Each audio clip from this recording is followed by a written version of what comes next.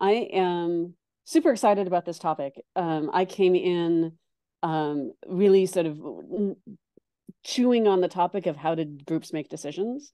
And over the about 2 or 3 years, I was convinced by the people around me that really the hardest part of this, the only real part of it, is how groups do that sense making. How do they develop a shared understanding of what the problem space is?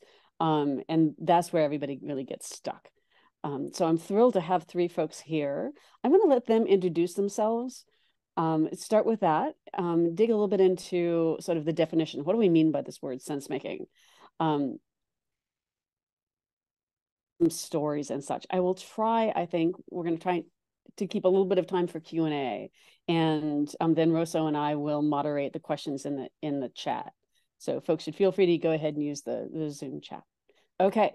So for introductions, let me start with Kaitlin, and then Dave, and then Antoine, and then we'll go into our various versions of the definitions. So Kaitlin, go ahead. Sure. Well, first of all, good morning from California. I'm having some problems with my headphones today, so I hope you can hear me okay. Thank you. Yeah, it's great to be here. Again, my name is Kaitlin, and my professional title is that I'm the head of protocol governance at the Filecoin Foundation. So Filecoin is a layer 1 protocol dedicated to providing decentralized data storage for the decentralized web. And I've been in this position for about 4 years now, so it's been quite a while in the Web3 space. Prior to this, I had different experiences working in tech, but almost exclusively in the public sector or with nonprofits. So my background is as a political scientist and as a researcher, and my interests over time have always been related to systems of open governance, democratic innovation, in complex sort of interdisciplinary policy spaces. So those are sort of the experiences and interests that I have brought into this space, where I often find myself as sort of the only social scientist working with hundreds and hundreds of engineers. So sense making is a very common challenge for us. Dave Snowden. I started many, many years ago. My academic background is a mixture of philosophy, physics, and anthropology. And you'll see that come through in some of the things I'll talk about. I designed and built decision support systems back in the early days of computing before moving into corporate strategy roles. And then IBM acquired the company and I went into research functions. I designed and built sense-making systems under DARPA programs before and after 9/11, focusing on weak signal detection and counterterrorism, and then risk assessment, horizon scanning for the Singapore government, and set up the company Cognitive Edge, which then became the Cynefin company to take those ideas forward. So we're an action research group. Yeah. We focus on the application of natural science to human systems, and I'll talk a bit more about that later. Fantastic. And Antoine, yes. Yeah, hello everyone, happy to be here. My name is Antoine, I work at Missions Publiques. Missions Publiques is a team of 15 to 20. We are based in Europe and we work mostly on citizens' assemblies, meaning the combination of randomly selected citizens plus a topic of public policy to give recommendation to decision makers. And we've been doing that since over 25 years now. So it's a long way. I've been in that adventure since 2011. Before that, I've been writing my PhD on random selection in politics. So it's kind of my fixed idea to work on that. I am also interested in the Web3 decentralized governance topic since 2017, when I discovered the world computer and the Internet of Chains. And since then, I am trying to bridge those worlds because I think that both have something to bring to governance in the future.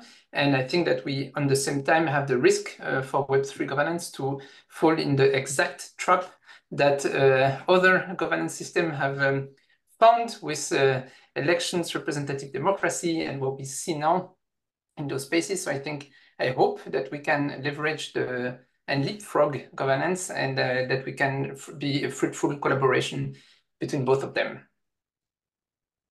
Awesome. I love this panel. This is great.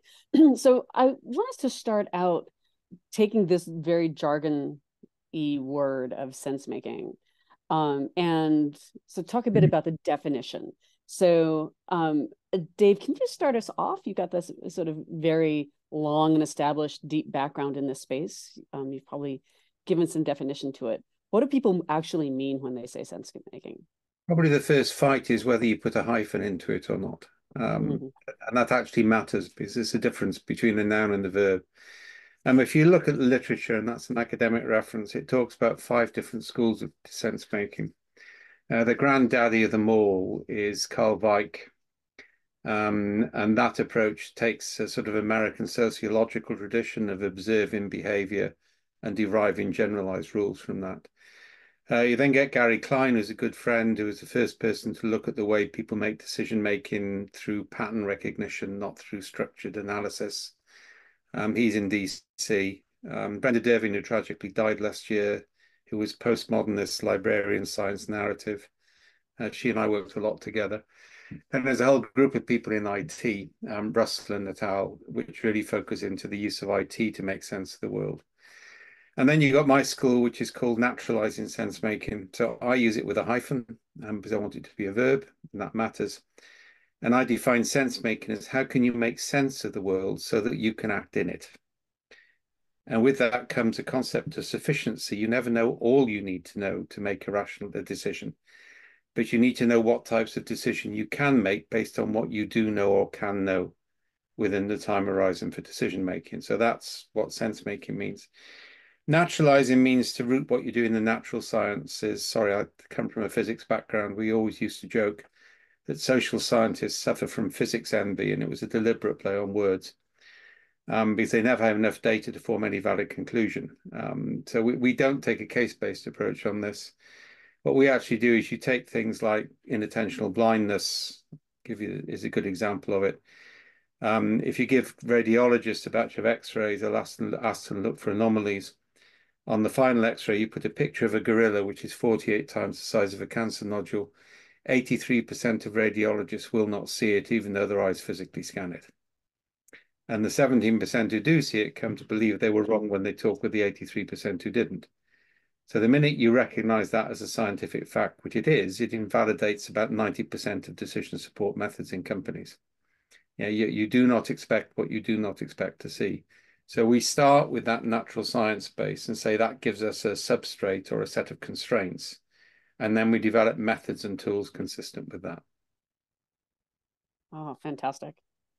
Kaitlin, tell us a bit about how you define and operationalize, or how when you're talking to your engineers that you're surrounded by, how do you define sense making? Yeah, I think this for us ends up operationalizing primarily as a design question. And it is oftentimes localized to very specific problem spaces insofar as we can define them. So working within an organization like I do, which is diffuse, decentralized, has participants of various cultural and linguistic backgrounds. A lot of folks who have a very sort of technical orientation professionally, but even within that, there's a ton of diversity in the experience they're bringing to the table. Like Dave said, there's always quite a bit of information that you do not have when trying to make decisions in these environments. Trying to orient around a single problem and agreeing on potential and appropriate solutions for solution pathways. There tend to be 3 big stumbling blocks that we need to break down before we can get to a place where we are aligned enough to be actionable. These tend to be cultural assumptions, right? Almost all of them hidden. People don't understand what it is that they are assuming when they go into these types of conversations or have these big knotty problems they're trying to undo. Their operational motivations. Folks may agree that they have the same vision or they're all trying to do the same technical thing. But as you really get into the weeds of that, you can find out that there are a lot of different operational trajectories that people may have already planned on and not disclosed. There are a lot of hidden biases that we constantly unravel. And the third one is diffusion of responsibility. When you're asking people to come together and contribute to sense making or very literally try and problem solve a specific solution space, needing to understand who is going to be empowered to actually push forward ideas, to facilitate these conversations and to get everyone into that alignment, to do that sort of diffused cat herding. These things are really challenging. And I think those are the 3 buckets that we tend to find sense making a really valuable operational framework, for actually moving through and being productive, rather than just having a bunch of voices in a room, but an inability to really move in any one direction collectively. Being aware of the gorillas that you're not seeing, what are the biases that go in, and what makes it hard to understand and agree. Excellent. Antoine, what's your definition? So I will take a definition based on an instrument, so what I was saying before. So I think indeed, so citizens' deliberative processes are a tool for sense making, and I will go from there.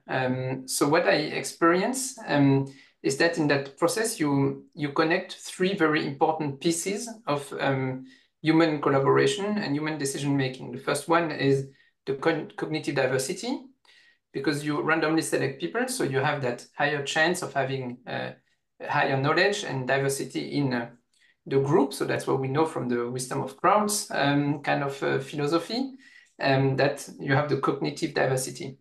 And secondly, you have a procedural fairness, because you have a structured and facilitated discussion of exchanging arguments.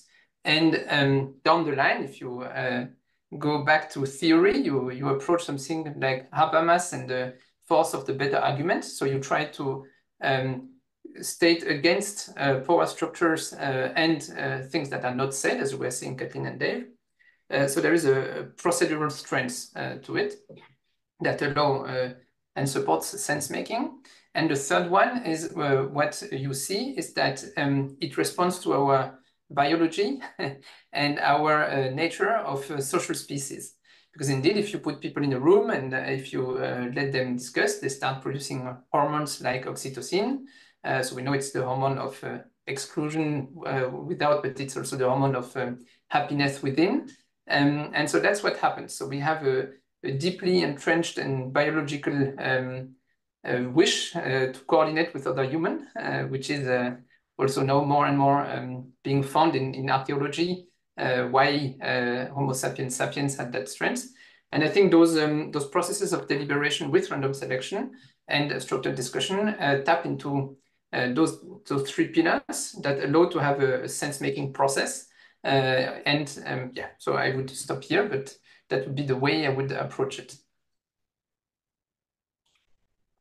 Love those definitions. And they all sort of get at different angles of this space, sort of the fundamental of that action of doing the sense making, like assessing it out, looking for what you know, what you don't know, getting to the agreement about what you don't know and don't know.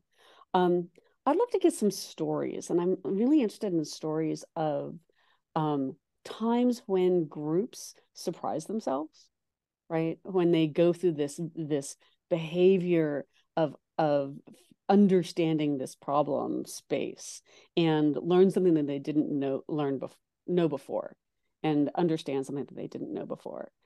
Who has a story that they'd like to share? Who wants to hop in with something at the tip of their tongue? I mean, I can jump in with some of the work we're doing on citizen engagement, because that makes sense.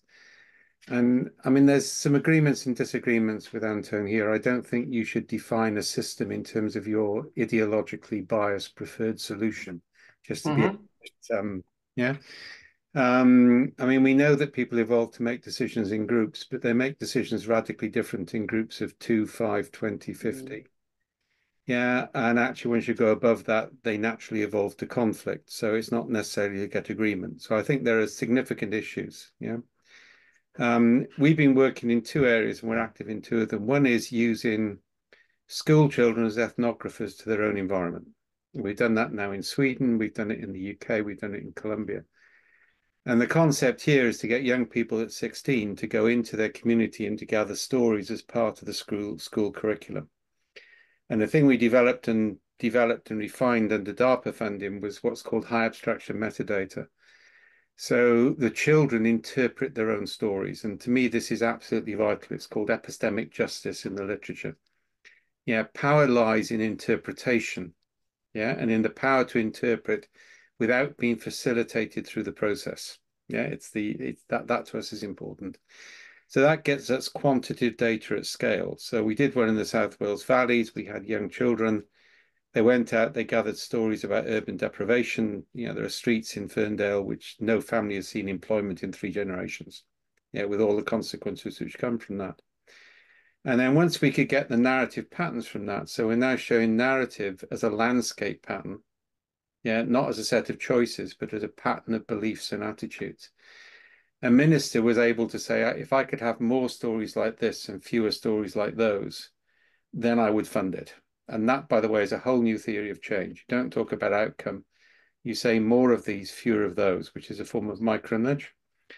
And then we put transgenerational pairs, so young kids together with their grandparents, and there's a science behind that. It's linked to brain plasticity, together with somebody from local government. And if they generated an idea, they could run it. And one of the best ones was a bike run, which was erected over the old slag heaps of the mine works, which was built for free by the fire service because they wanted fire spotters, and the kids loved being fire spotters. And it was a great program, but when we back and checked, the car park where it started was where the drug dealers met. And the community knew that, but they couldn't tackle it directly. So we ended up with 50 or 60 micro programs like that, generated bottom up, but directed top down in terms of direction, rather than the grand government plan that if we just do this thing in 5 years' time, everything will be perfect. And that, for me, epitomizes what we're trying to do in terms of distributed sense making, and really focusing on technology as an enabler, but not as a determinant, of the human interactions and activity. Fascinating. You mentioned that when we've been talking, dancing around, or I've been sort of noticing this issue of like gathering the data, the going out, gathering the data, pulling it together. And then there's I want more of this and more of that. And you're saying you're trying to remove the facilitation from the process, but still make sure that it always happens.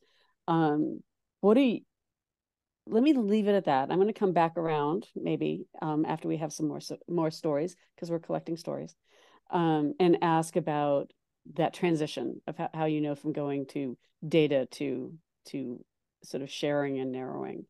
Who has another story? Antoine, actually, can I? Yes, of course. So I mean, the impressive thing is that so we try to evaluate what the participants think at the beginning of the end of such a process, and we, as far as we can, try to also monitor what they do after a process of deliberation. What we know is that 90% of participants declare that they have changed their opinion and that they will change their behavior after whatever the process. So completely independently from the topic. And that's interesting. But then you go into concrete. For example, when you do a process on climate, and I can testify, one of them with 25 participants, and I had one who sold 3 from its car. He had 4 cars, he sold 3 of them and started to bike. So there was a kind of realization on his side. The next one put solar panels on his house, and you can add up the stories. And you have always, when you have a group of 100 to 150, you have always 5 to 10 that become active in politics, that starts being elected, or for example, in the French Citizens Assembly on Climate, you had 3 that became mayor of their hometown after having participated. So that's a kind of transformative experience for people. And we know that not only from what they say, but also from what they do after. So that's, and the latest story, maybe, we did a panel on recommendation anti-hatred in society at the European level. So we had 150 citizens in that group, randomly selected, and I was facilitating one of the group. And in that group, I had 3 people from the 12. So we had 5 languages, people from 5 different countries in Europe talking with another on what to do against hatred. And we had 3 of those people that were clearly racist, and at the beginning of the process were putting racist position sentences into the room. But then they discussed and they evolved. And what is interesting is that they hadn't completely changed their mindset, but what had happened is the ways they articulated their recommendations and what we need to do as a society was completely different.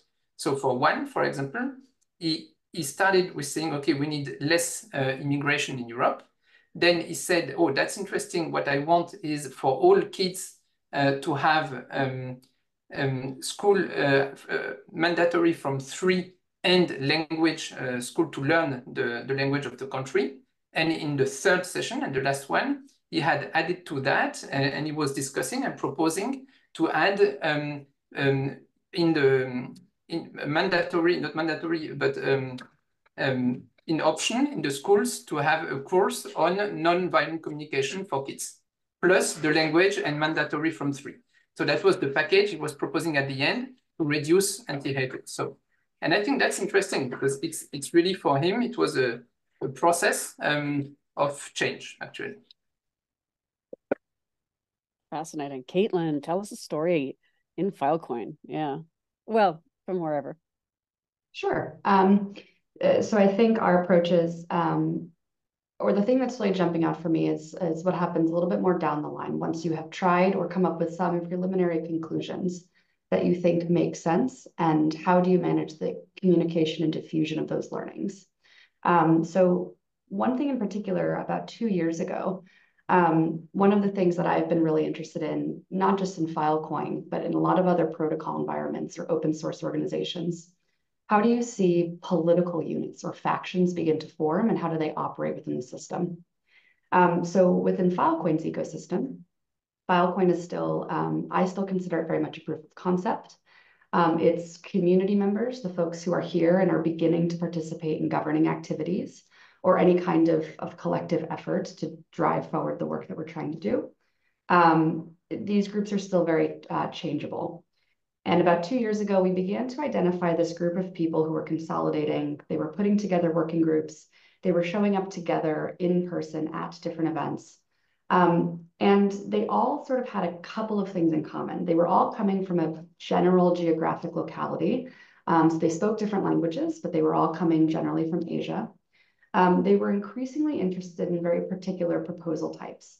Specifically related to the way crypto economics were being developed within this ecosystem, different proposals that were being put forth to change the way this ecosystem determines crypto economic policy, et cetera. But we couldn't figure out why exactly this group was forming and what sort of the driving motivation was. And there was this assumption that these people have sort of simple economic motivations, and that's sort of what's binding them together. So we actually ran a series of interviews over the course of 1.5 years. We ended up partnering with a couple of other academic organizations and going to Australia for this research colloquium. There were a bunch of different methods involved to really try and understand how this group of people was organizing themselves and why. And what we've realized is that all of these assumptions that different organizational leaders or different community members were kind of leaning on, that this group is interested in economic policy because they have economic motivations. This may have been a small piece of the story, but the reality is that this group of people actually had a cultural orientation that was totally misunderstood within the broader diffuse organization, right? When they used terms like Web3 or decentralized, whether they were using them in their native languages or translated into English, they had an entirely different definition of these terms, both conceptually and operationally, than most, especially American-based contributors had.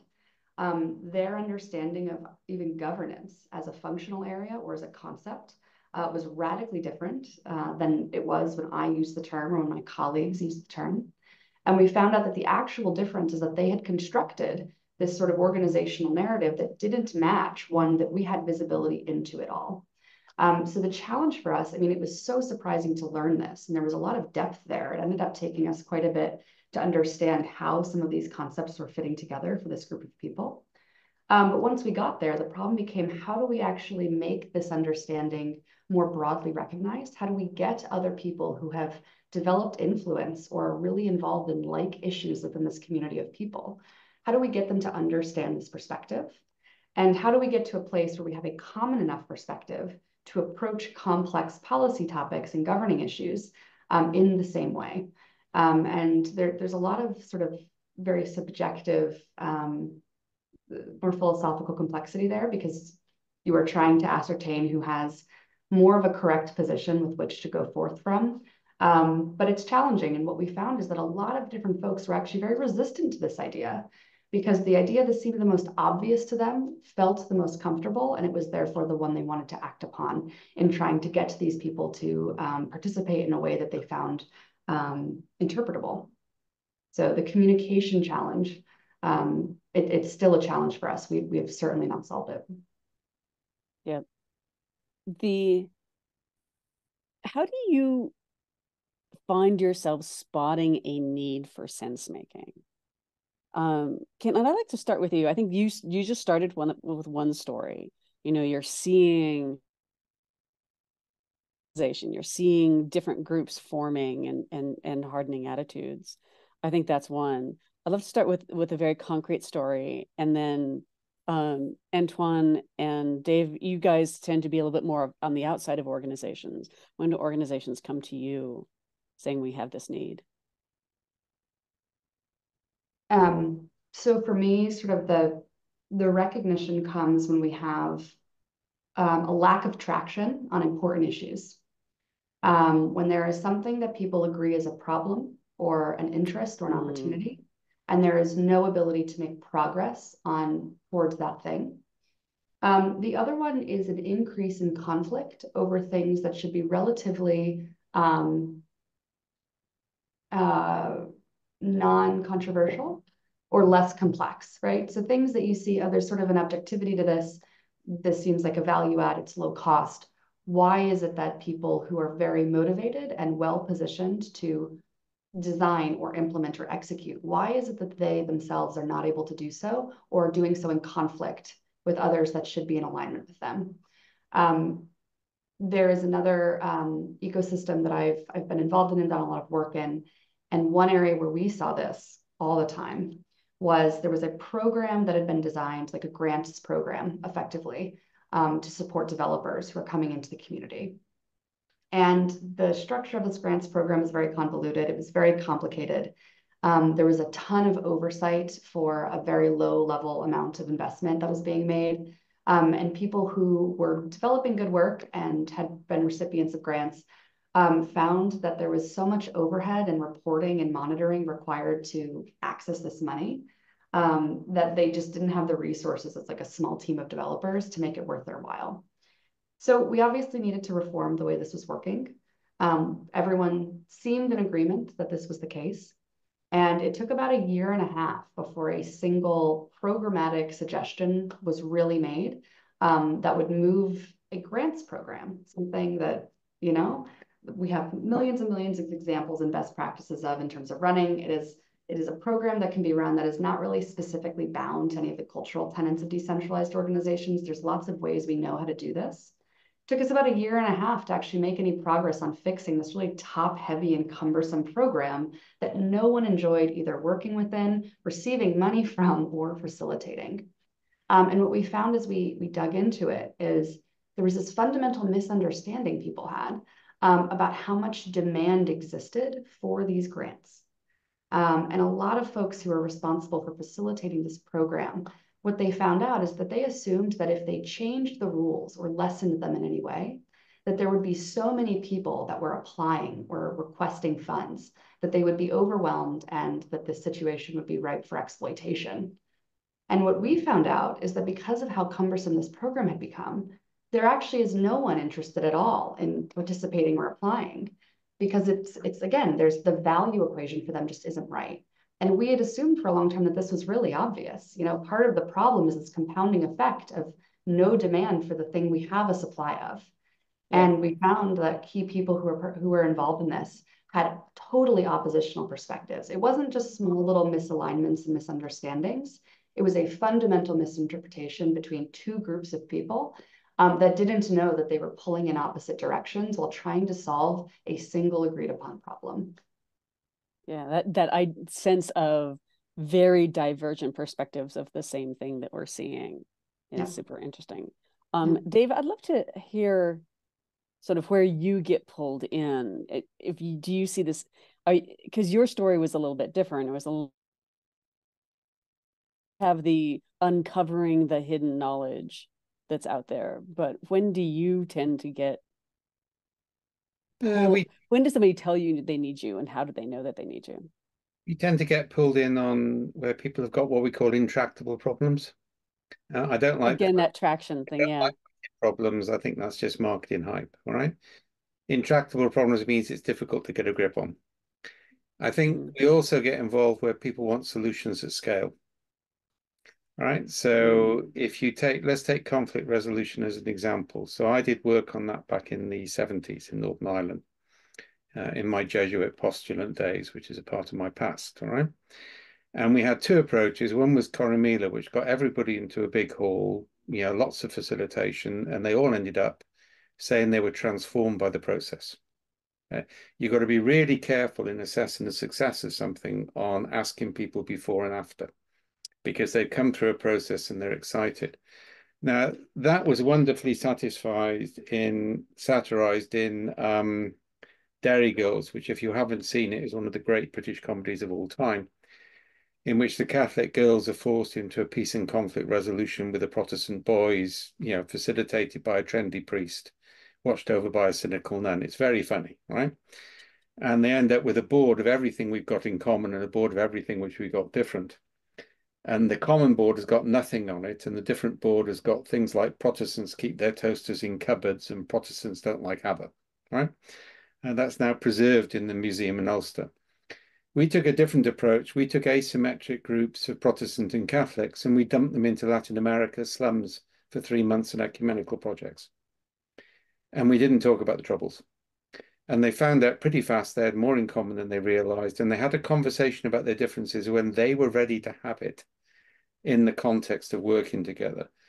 Now, what we're now looking to do, and this is true with the rise of the far right in Germany, stuff in Finland, stuff in the States, is if I take my school children's project, I can look at patterns, I can identify stories which are in common as problems between, in the States, say, red and blue. I can then allocate small amounts of money for people from those communities to work on those problems. I don't look at the political differences directly. And it's a key principle of complexity science is you approach problems obliquely, not directly. Yeah. Now, we've done the same thing in organizations. So that's an example of state level actors. The same is true in a company. I mean, we measure attitudes. Yeah, attitudes are lead indicators. Compliance is a lag indicator. If you can actually measure people's attitudes to things like cybersecurity, you can do actions early which actually prevent the security problem emerging. And we're doing the same at the moment in ethical use of AI. If you can measure attitudes, you've got a measurement system before it comes around. So those are two examples. A third one, and this is a horrible story, actually. I was at a conference an Agile conference in Eastern Europe 2 years ago. I was the female keynote after me. As she walked off the platform, the third keynote slapped her on the bum and said, "Well done, lass, I'll see you in the bar later tonight." Now, this guy is notorious for it. On the circuit, we make sure no women are left alone in a room with him because he's a notorious predator. So I thought we finally got the bastard. So I went to the woman and said, "Can we do a formal complaint?" And she said, "No way." Because if I complain about that, what will actually happen is I'll be subject to secondary abuse when I have to confront him. Yeah. And then his friends will gang up on me because you will get him banned and then it'll all be my fault. It's not worth it. So we started to talk about that with a few of the big consultancy firms and other things, and they've got the same problem in that they don't get reports on things like misogynism, fraud, racism until it's so serious that people feel they've got no alternative but to report, and then it's often too late. So again, this comes back to the self-interpretation. We're now allowing people to record that as a microaggression or micro fraud or micro safety concern. We lose the reported data immediately, but we hold the metadata. Then we look for a pattern in the metadata, and that allows us to go to the organization and say, "You have got an emerging problem in this area. No, you can't look at the source data. That's just not viable. But you need to do something to prevent this problem starting to escalate to the point where you will need whistleblowers." And it's that sort of very early stage weak signal detection, sensing patterns, reducing cost and risk in big programs. That's kind of like where we get called in, where people realize that the sort of hyper-rational, best practice root cause analysis really just doesn't work anymore because they've been down that pathway so many times in the last 30, 40 years. Problems still persist. That it has to be at scale. I want to dig in on tools, and I want to dig in on tools that help scale. Dave, this is your wheelhouse, your favorite place. Yeah, we have two. All right. So yeah. First is SenseMaker.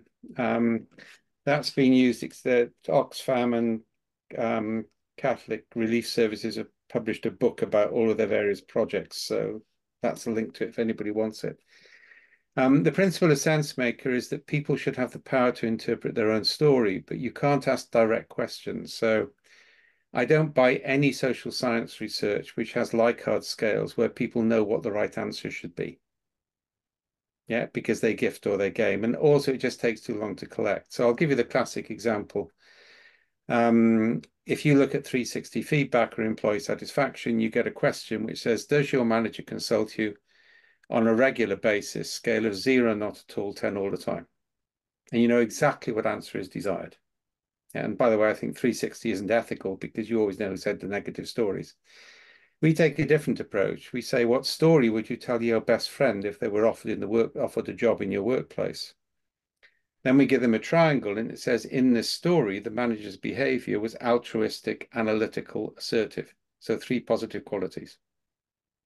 Yeah, and nobody knows what, there's a lot of neuroscience behind this, by the way. With 6 triangles, I get 18 data points. So what I've got is statistical data backed up by narrative. So statistics, numbers are objective, narrative is persuasive. I put the two together, and that's what we do at huge scale. So we don't need facilitation. We don't need secondary interpretation by experts. And I'll give you an illustration and do the second method. We did a big project in Hungary on Roma. So we use Roma kids to gather stories from Roma adults. Nobody had got that data before. We then took stories indexed the same way by Roma, and we gave them to the anthropologists responsible for Roma policy in Europe. We asked them to index it, and then we showed them the difference. This, by the way, is a devastating technique. Yeah, no expert is interpreting it. You did the same thing. This is the difference. Now, there are 3 responses to that. One is, okay, we should see it the same way they do. And the answer to that is, well, you can't because you've got different history. The good response is, okay, we see it like that. They see it like this. What does that mean for our policy? That's a good question. Yeah. The one we got from the anthropologists was they don't understand their own stories. We're the experts. I've never forgotten that. And that really illustrated, some of the negative attitudes of experts. So that's quant at scale. Yeah. And we can do that with very large populations through schools and sports clubs. The other one, the newest one we're working with is if you work in the development sector, they can allocate 50 million, but they can't allocate 100 amounts of $1,000. Yeah, they just can't handle it bureaucratically or anything else. But we all know that the smaller amounts would make a bigger difference. Yeah, this is Grameen Bank type functionality. Yeah. Right. So what we're now doing is we know that one of the basic decision groups for humans in evolutionary history is an extended family. And those groups are never more than 7, the number of active decision makers. So we evolved to compromise in that size of group. So what we end up doing is defining 6 roles, like this is a Philippines example, the village priest, the head person, the youngest girl still at school, the oldest boy considered to have manhead. So you go through those rules. And you have one completely anonymous role, so nobody knows who it is. And that's quite deliberate because it creates a panopticon effect and people are more honest. And we say, if you can assemble these roles and you agree to do narrative recording in the build-up, the decision, and afterwards, you can spend $1,000 without applying for a grant. And then we look at the patterns of success or failure in all of those, and the real money follows the things which are working, not the people who are good at applying for grants. And that's an example of genuinely shifting to distributed resource making. Yeah. Just pushing it down. Fascinating. Kaitlin, what tool do you like most, use most? And what tool would you like to have? Yeah. So we obviously work on a much smaller scale, right? Yeah. And I think one of the challenges for us is making something And also, we are bound to only do things digitally for the most part, right? We can't constantly be facilitating. So one of the things that we recently made available, we only launched it about 2 weeks ago, is a branch effectively of Polis, which has been used. Antoine might be familiar. It's been used with certain citizen assemblies, particularly in South America and also in Taiwan, to help support democratic and crowdsourced sentiment analysis, right? Through the use of variation polling.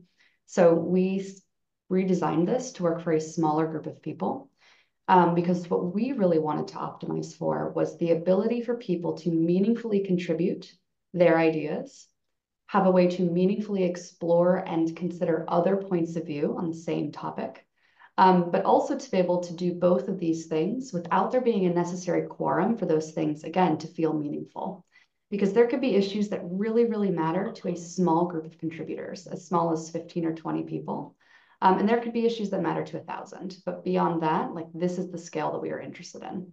So what we've done with, we call it Metropolis, is it allows people to go and respond to formal governing issues, formal requests for comment, all of these things that are very procedural, those things exist there. Folks can also open up their own polls and questions, and they can word them however they'd like. They can be as ambiguous as they'd like, but what we do require is that they feed in at least 6 different responses to respond to their initial prompt, question, or idea. And when anyone else comes in, they are asked to respond across a gradient of feeling really good to feeling not so great. They can drag and drop. There's nothing precise about what we're asking them to do. And they can also respond by posing additional ideas or additional questions. And the idea is that if you're going to have 10 contributors and 1 million data points that they're willing to give you, trying to find where people are more or less comfortable with different ideas, and also having an instant feedback mechanism that they can participate in to help explain where we're seeing differences in opinion. Because as we know, and as we've talked about, 2 people can disagree about the same thing or agree, but it can be for entirely different reasons. And that's really what we want to get into, is being able to identify those divergences, but also give people a way to understand them themselves and work towards finding better solutions. Antoine, what's your favorite tool? Humans Yes. sitting together and at best in the same room, in small groups, as Dave, you were saying, because so we know from many of the civic tech platforms that have a tool for citizen participation online, we know that the mean time that people spend on it is 42 seconds. That's the time you invest on a civic tech platform to give your feedback, make a proposition. And 42 seconds is not the time you really can make a good decision, I think. That sometimes we need to exchange more arguments. So for me, but that's a problem, of course. That's a huge problem, because if you take the European Union and what we did with the European Commission, where you have 150 citizens and 480 million inhabitants, of course, you have more chance of winning at the lotto than being selected for such a panel. So the real question is, how do you scale? And you scale only by demultiplying at different scales and by doing lots of them. And I think the question is, okay, but you can say, okay, but that's impossible or useless or too costly.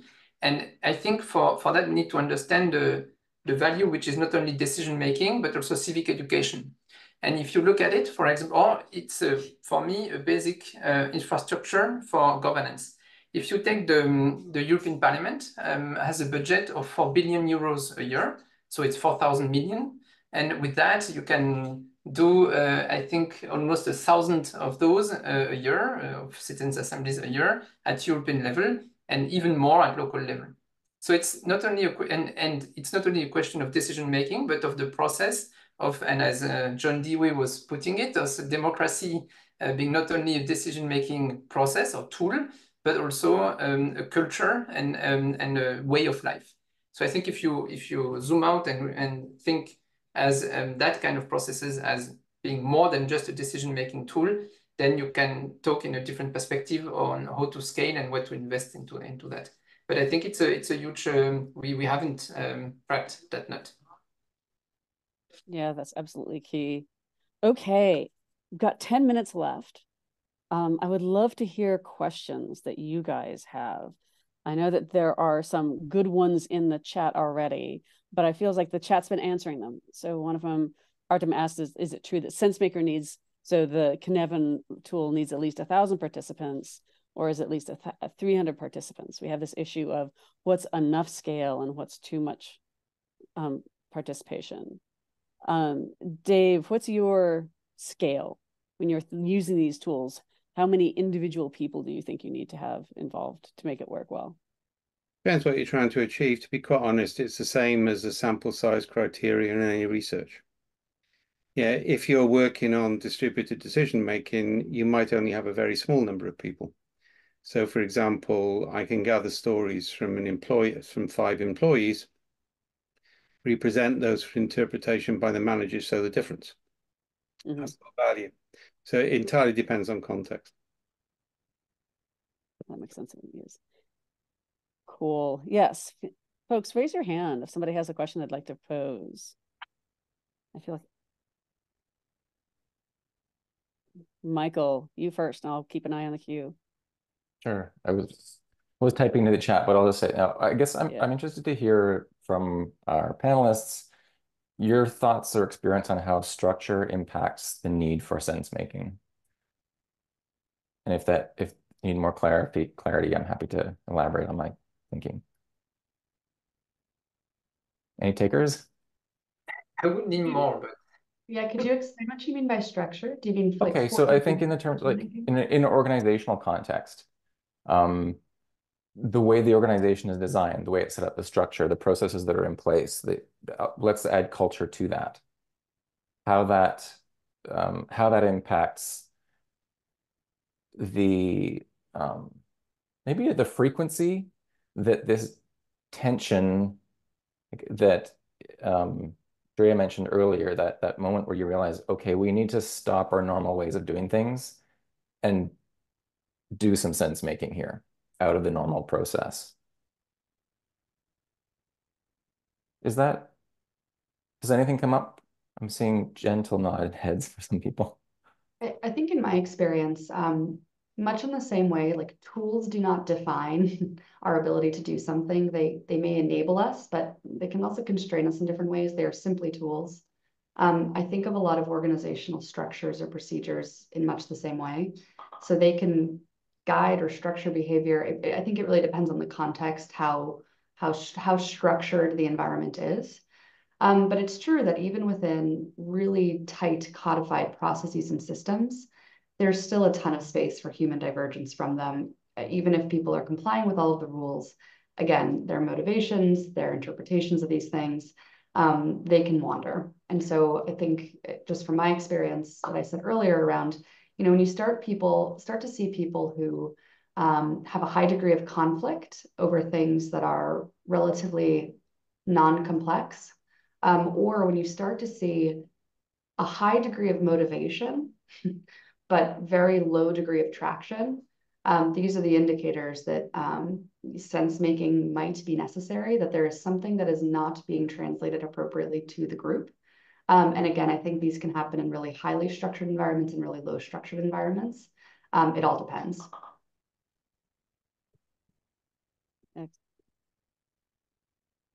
Antoine, you look like you want to wait. Yeah, go ahead. Yeah, no, I don't know if it's an answer, but actually it's because of the structure have reached a blockage that people try to think about new ways of doing. So my answer would be, of course, the structure is a condition or is very important, because normally it's because the structure doesn't work anymore that people say, okay, hey, we need to think about it.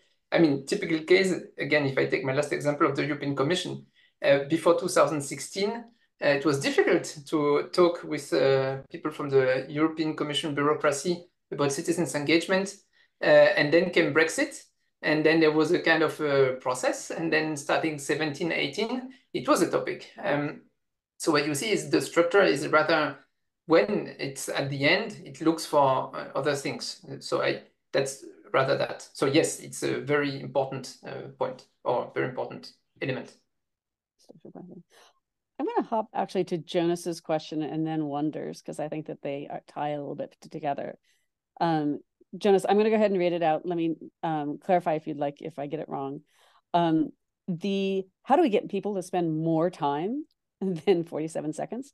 Or how do you prevent that sort of anti-sense making for large groups? The people who aren't interested in digging in, understanding something, coming to agreement in this time of populism.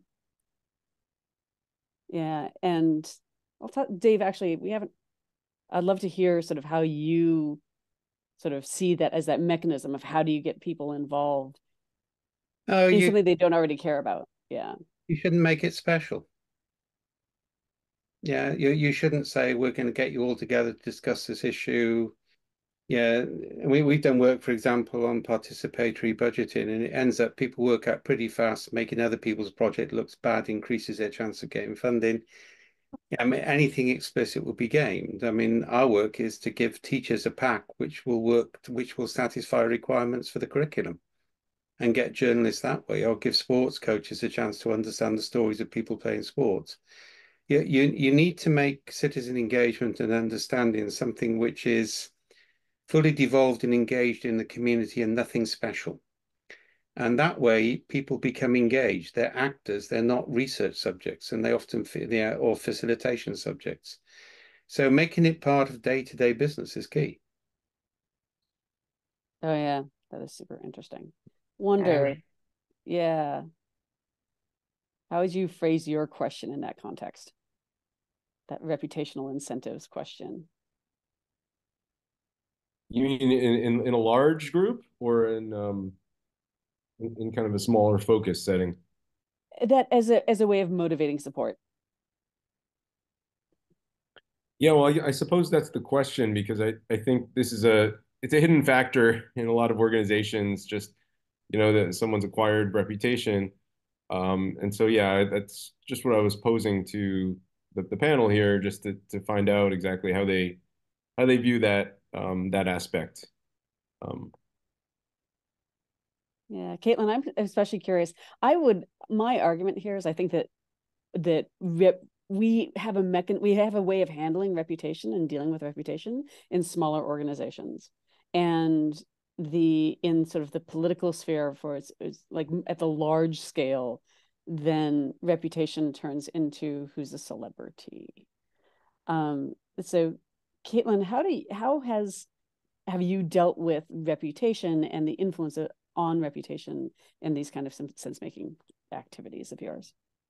Yeah, I mean, to be honest with you, this is a real challenge for us. I think when someone has a really high degree of reputation, the more general too it is, the reason for that reputation, the harder it is to get people to pause and think that sense-making activities are important or necessary, right? One of the things that we've done that's a bit more technical is for some of our more formal voting within our governance system, we have broken down and created a lot of on-chain ways of determining reputation. So one of the things that we did not want to institute was a single metric for determining weight in a vote, which in a lot of organizations is the same thing as reputation, right? So for us, if you're going to vote on a public proposal, that's great, but we're going to look at 6 different metrics of collaboration and engagement, not just one. And it helps to diversify sort of the input function of reputation in a way that just creates a little bit more diversity. It makes it a little bit more difficult for people to sort of solidify that celebrity status, because I think it can be useful in a lot of ways, but it's a double-edged sword, and I don't think we certainly have. It's a human thing that happens. We certainly don't have like a really good solution for preventing some of the challenges associated with it. Fantastic. We are at time, and I have an urge to keep talking, but I also want to be respectful of our panelists and our audience and their time. I'm especially sad because Regis just posted a lovely graphic in the chat, and I wanted to hear some conversation. But here at our break, Let us thank our panelists very much. If folks want to hang around after, they should feel free, but we can also let people go. So thank you very much, Kaitlin, Dave, Antoine, for bringing some wisdom. I think you will probably hear lots from these folks who are in the audience who will follow up with interesting work, interesting questions. We'd love to stay engaged. Thank you very much. Thank you. Bye. Bye.